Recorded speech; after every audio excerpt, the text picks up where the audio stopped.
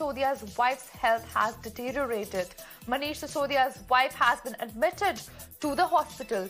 Yes, this is the latest that we're tracking at this point in time, with breaking news coming in on the broadcast on Mirror now.